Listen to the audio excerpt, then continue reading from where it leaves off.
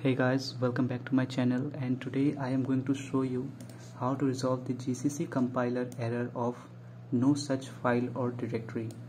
Now I wanted to make this video because this error was annoying me for nearly 2 months, and it's a very common error and it's very easy to solve, so I thought I should share it with others.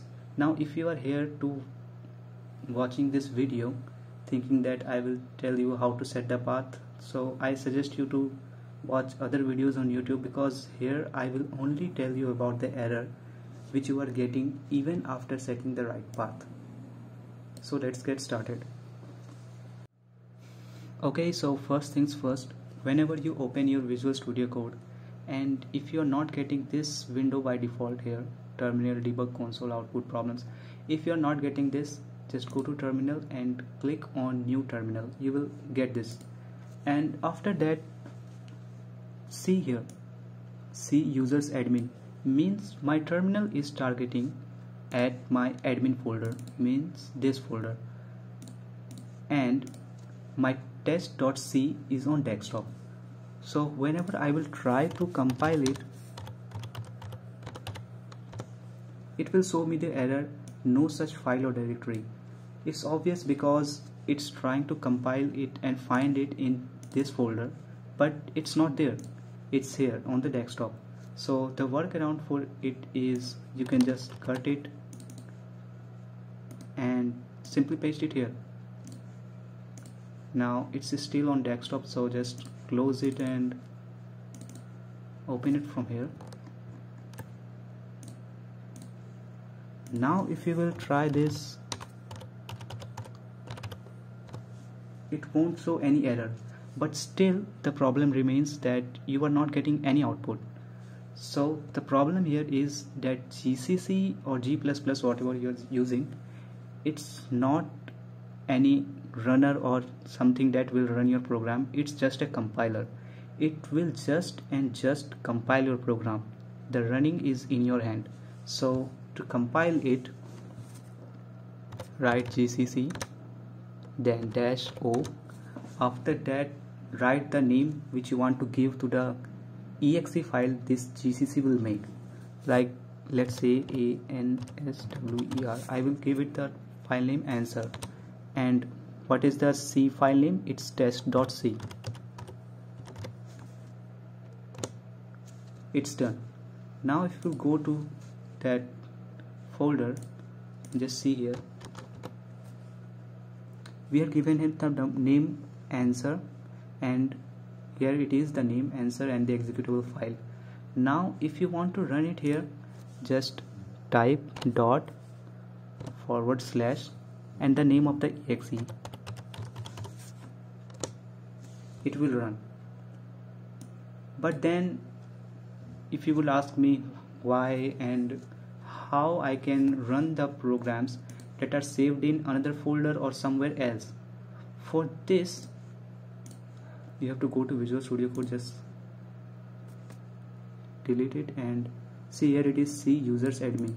Let's say you want to open some file from D folder, so just click on open folder and select D and open it.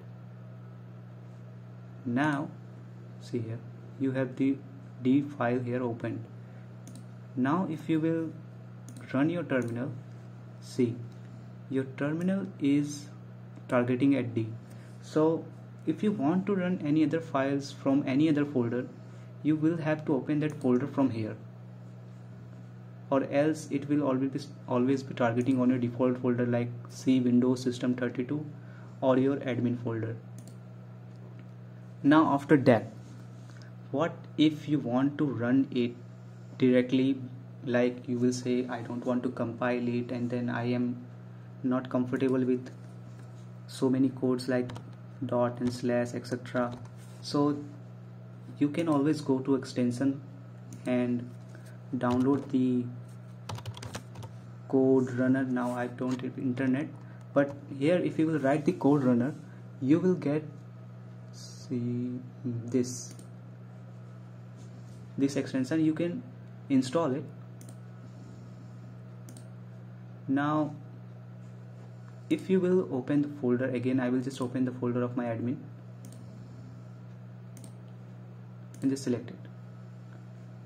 Now go here and we had that test.c here.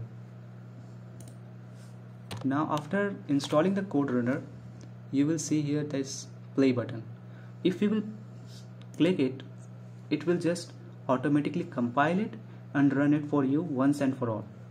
See, but for this to work, you will always have to keep in mind that you will have to see which folder your terminal is targeting at.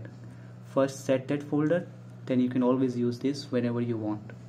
And now if you will ask me why I didn't told you about this at first, it's because how it works now you will know.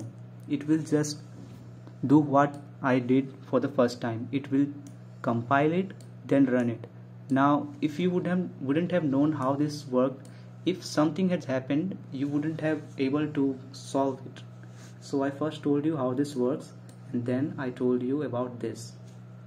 So I hope you understood what I was trying to say. Sorry for my English. I am basically introvert and it's uncomfortable for me to say so many things like I'm saying this for the first time in my life.